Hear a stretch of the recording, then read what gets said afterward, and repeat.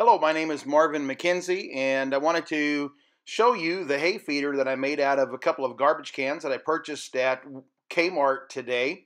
Very simple to make. I made it in about 15 minutes. I just started out by drilling some holes down at the very bottom, and I cut out a spot about a little over a foot by a foot. And it was real easy to do because there were already lines on this garbage can where I wanted to put it.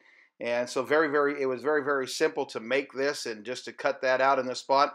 I used my Matrix 20-volt system, interchangeable battery-powered cutting tools. I used my drill, and my Sawzall to make this. Put a little piece of plastic on the bottom to ramp it so that the hay would kind of fall to the front. And it seems like it's going to work just fine. The plastic's a little weak, and so I don't think they'll last long. But I wanted to come on and show it to you. A real simple fix.